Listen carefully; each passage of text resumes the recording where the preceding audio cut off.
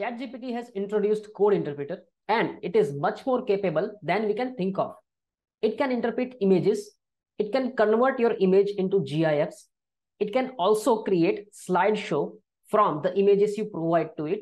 It can also analyze the very large amount of data, and we can extract some useful insights from it.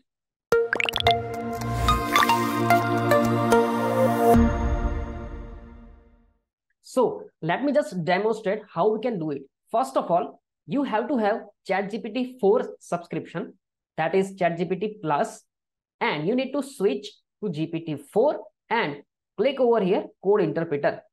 Okay, so once this is enabled, now there will be a button of plus which is useful for uploading a file from our computer. So I will click over here and upload an image.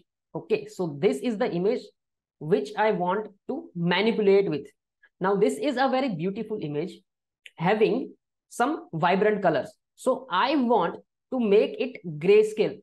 So what I can do, I can just give a prompt like make this image black and white and just hit enter or click over here. Now this will literally create my image to black and white. It will running some Python code. If we want to see how it works, this is the code it has gone through and it has done finishing. I have converted the image to black and white. You can download it using the link below. So literally it has came up with a download link, and once I click over here, I will be able to download the link. And yes, it is starting downloading. Yes, I will open the image and let me show you that how does it look. See, this is the image. Okay, so this was previously a color image and it has converted it to black and white. Okay, so that's great thing. Now, one more thing we can manipulate. Say for the example, again, I will upload the same image. By the way, this was the image.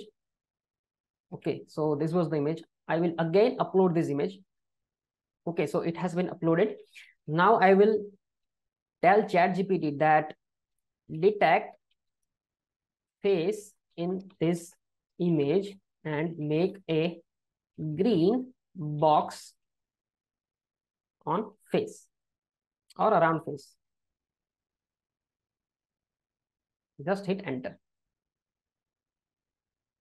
So again, it will run a Python code and let's just wait for the result.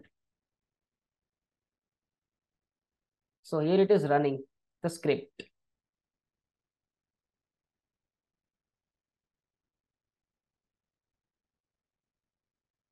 Now here is again a beauty. If it is not having some files that are needed to detect the face, then it will automatically include those libraries.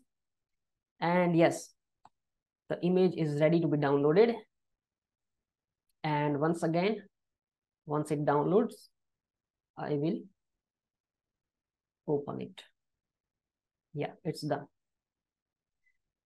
So it has detected the face and it has created a green box around the face. Now, this is a hit and miss case, but that's okay. It understands what we are trying to say. Okay, so this was one feature that is very much interesting. Now, let's go to data analysis. For example, I have a file that is having some data. I want to extract some data out of it. For example, I have a data of Indian population, which I have downloaded from Kaggle. Now, I want to extract some insights out of these data. Now, first of all, I will just tell ChatGPT to explain me that what data is about. So I will say, explain what is data set is about. So it will go through the entire data and it will, after going through all the data, it will explain me in just few paragraphs or one paragraph that what is the data is about. Yeah, so it is finished the data set provides detailed information about the population of India, with each row corresponding to a different year. Here is a brief description of each column. Here, in which the data is collected: population, the total population of India, percentage increase in population, the percentage increase in population compared to the previous year. Okay, so it has explained me each column, and it is also continuing generating the response. Yeah. So please note that some entries are marked as null, which likely means that the data for those entries was not available or not applicable. Now also you can clean data, means clean the data with the help of ChatGPT. Now I also can ask that how clean the data is, and it will come up with the result that if the data is clear or it is needed to be clear. The data set does not have any missing values or duplicate rows, which is a good sign of cleanliness. However, there were some null entries visible when we displayed the first few rows of the data set. This could mean that some data points are missing or not applicable, and they have been labeled as null instead of the traditional NaN values that pandas recognizes. Okay. So let me just ask ChatGPT to give us some insights in visual form. So give me 5 visuals that draws insights from this data set. Now it will come up with the results in a form of charts. Okay, now this is very beautiful and amazing and powerful thing that ChatGPT has introduced via code interpreter. I think ChatGPT is on war with everybody. In future, it will also come up with image generations as well. Now, let's just see what is ChatGPT doing. Yeah. So literally it creates some plots. See, convert the percentage columns to string. So it is running some code, and the plot 1 is population over time. Plot number 2 is increase in population over time. Plot 3 is urban population percentage of total population over time. Plot number 4 is rural population of the total population over time. And plot 5 is life expectancy over time. So it is a great insights. See, population over time. So it is being increased. Now here it is written 1E9. What does that mean? Tens to the power. So here it is point tens to the power of 0.6, 0.8, 1, 1.2, 1.4. And these are the great data. Increase on population over the time. So population is being decreased. See, percentage of increase is decreasing over time. After year around 1985, it is decreasing over the period of time. Next is urban population percentage of total population over the time. So people are migrating. Okay, so these are also some great insights. See, next one is rural population percentage of total population over time. So people are migrating from rural to urban. So these are the great insights. Life expectancy over the time. So it is being increased. Okay, so these are the 5 visualizations drawn from the data set. So it is also explaining, for example, things graph shows that the change in the percentage of total population that lives in urban areas, means chart number 3. The percentage has been increased over time, which indicates urbanization. Okay. Conversely, this graph shows that change in percentage of total population that lives in rural area. So decrease in that graph indicates again urbanization. Okay. So life expectancy. This graph shows how the average life expectancy has changed over the years. There is a clear upward trend indicating that life expectancy in India has been increasing. Right? That's a great. So now we will ask ChatGPT that can you predict how much population will be in 2050 or 2030? Let's ask. Predict, or can you predict population of India in 2050.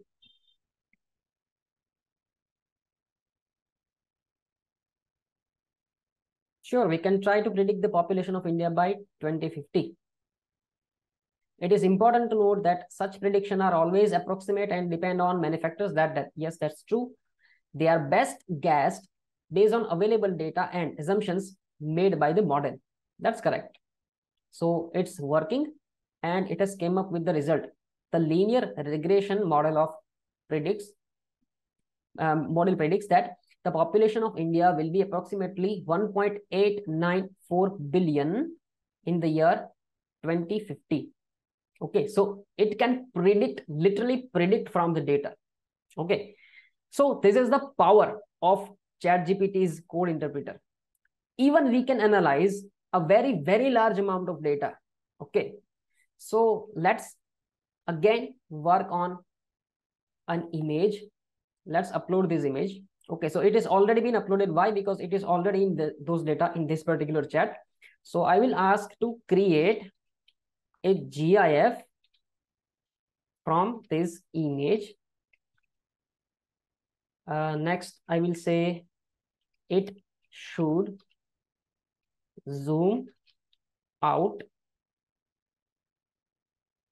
The time should be 5 seconds and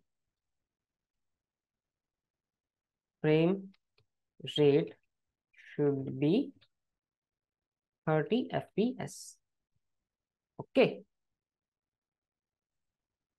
Yeah. So it will literally come up with the GIF. It can also create some slideshow.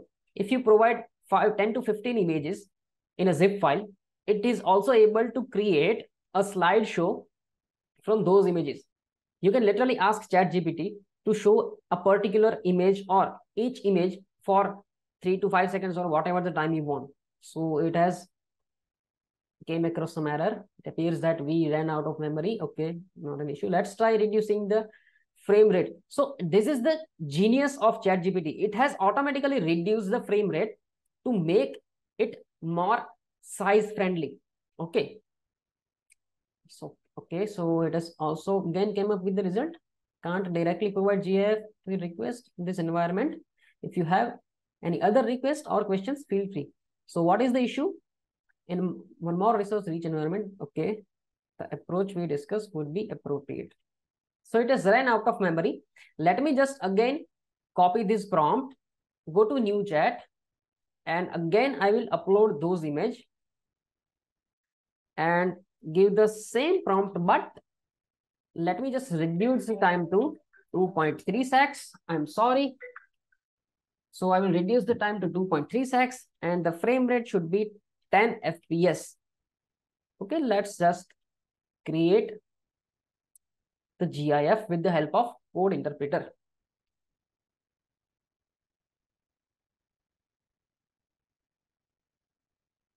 So it is also explaining that how to do it step by step. Load the image, generate the series of images, compile these images into GIF. Okay.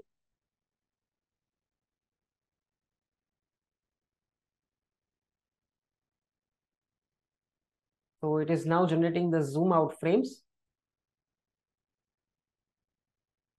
Now, this can also crop the image. That is also possible. If you want to crop any image, or you can rotate the images. You can flip the sides of the images as well.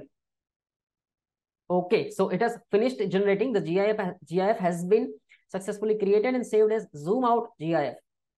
Let me just show you. Yeah, so it has downloaded. So it has created a beautiful zoom out animation. Let me just share my screen.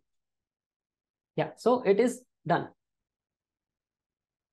So you can always modify that. I don't want this kind of zoom out. I want zoom in and the face should be in the last frame. So this is possible with the help of ChatGPT code interpreter. So I hope you have enjoyed this video. So this was about the code interpreter. If you want to know about more other AI tools like this, or you want to make yourself 10x more efficient and productive at your workplace, join our 2 hours workshop in which we are covering many such AI tools and make you 10x more efficient. Link in description. Thank you.